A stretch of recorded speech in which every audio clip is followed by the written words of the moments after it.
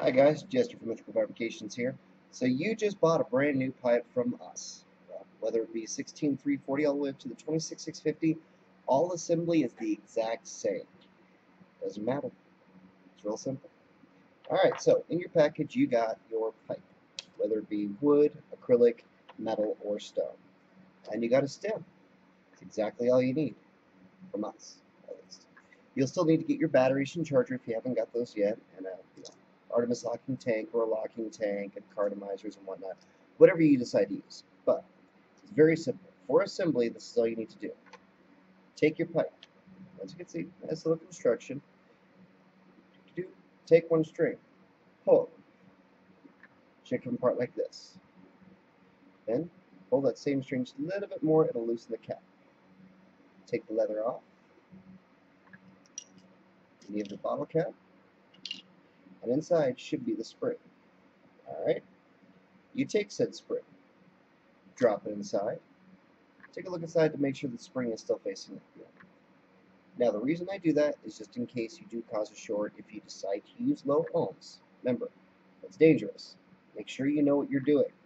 You could blow something up if you don't. So, make sure it's facing the right side up. Take your battery. This happens to be an 18350.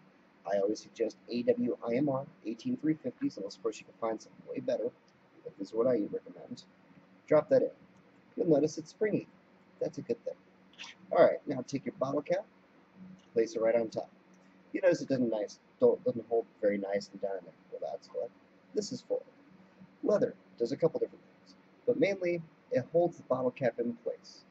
And if by chance you're doing those sub-ohms and you start to fry the spring, you're not going to get burnt. Mainly because this leather will protect against any kind of heat. Now, once you get that nice bottle cap in there, you get the leather pulled all the way around. Push it a few times to make sure you have it right. I definitely hear connecting metal. Hold the two sides. Pull it nice and tight. Then, take one string, wrap it around one way. Take the other string, wrap it around the other way. So it look like that. Now, as I usually do it, I keep two fingers right here, enough for him to tie everything up. And then you wrap one around the other, 1, 2, 3 times. Place on chest and pull it. Now, yes, it's a little bothersome at first. I always hear the same thing, but once you get the hang of it, trust me, one of the best ways to go. It does not fall out. You don't have to worry about anything on it whatsoever. It's good to go. Now, once you're right there, take your tank. Oop, as I drop it. Take your tank. I happen to have an Artemis locking tank with a 2 ohm single coil cardo here. Push it inside. Screw it in. Now don't be like, I gotta get it out of there. No. Just screw it in until it stops. Now, these stems, whether they be black vulcanite, the long 8-inch churchward vulcanites, or the anywhere from 3.5 inch to 5 inch lucite, which I have right here, all of them fit the same way. You don't just slam them in. Okay, this one is a little loose, so I'll be opening the tin on this. But anyways, when you push it in, it'll be a little tight. You just want to lightly wiggle it until it gets in. But that'll make sure tip does not fall out. Now on this one I didn't use the tin and cutter too well. On the other ones, don't worry, I'll make sure they press fit perfectly. But it goes in there just like that. Then afterwards, you can use anywhere from 2 fingers, 1 finger, finger like this, or the thumb on top. Lots of different ways. But that's all it is.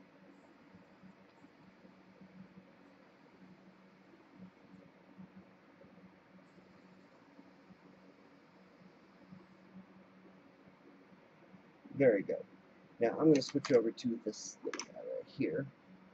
Since this is a nice press fit, as you can see, you want to make sure you push and just kind of wiggle it right in while holding the cartomizer. Now once that's in there like that, you don't have to worry about it falling out. It's in there pretty good. So everything's all simple. Now you can have your pipe like yourself, like you need to. You don't have to worry about falling out or whatnot.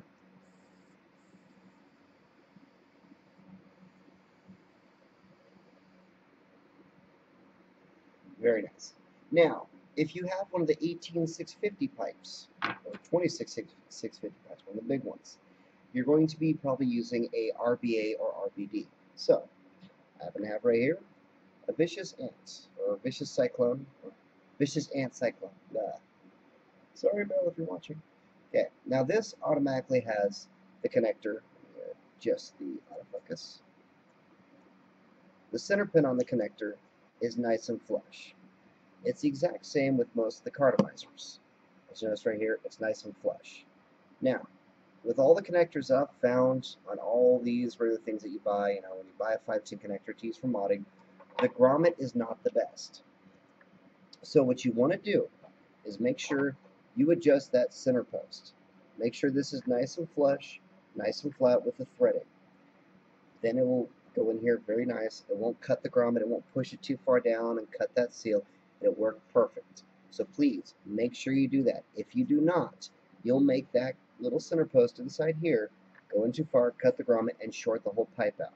You'll know that because every spring will be just melting. It'll just be heating up and melting. Luckily, it's a fuse spring, so it will cut the connection. That way it doesn't suddenly go, oh God, I gotta toss it. No, you don't have to worry about that. It'll drop down below any conductivity point, so you'll be good. Alright?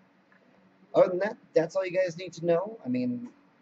Just make sure you have the suitable battery for the correct pipe. I usually suggest if you're going to use any kind of RBA or RBDs, please use a MNKE, without the magnets attached, MNKE 18650. They're one of the best ones I've found for high drains. If you're going to be using 18490s, 18500s, 18350s, or 16340s, please use AWIMRs. I prefer them. I use them in everything I use. I have not had a single problem with them. Alright? As for 26650s, there's quite a few out there. I believe I do have a giant blue E-Fest back there, which I use on occasion, but most of my high drains I'll use the 18650. Alright? So guys, I hope you guys do enjoy your new pipe.